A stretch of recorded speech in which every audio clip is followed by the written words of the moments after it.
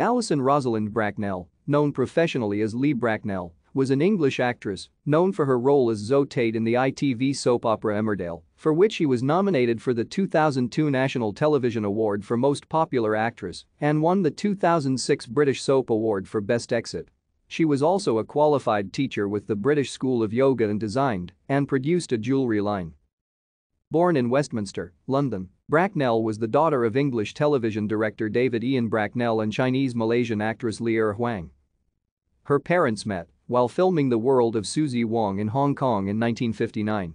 David was an assistant director and Leah played the part of Wednesday Liu in the film. The adopted name Lee is an anglicization of her mother's name Leah. Bracknell grew up in London and Oxford and spent a year in New Zealand and Fiji. Bracknell first appeared on the TV series The Chiffy Kids in 1976, which was directed by her father, David. After leaving Emmerdale, she returned to the theatre and appeared as Mrs. Manningham in Gaslight and Strangers on a Train. In 2008, she joined the touring TheatreWorks production of Turn of the Screw to play the lead role, that of the governess. Thank you for watching. Like and subscribe if you would like to view more of our videos.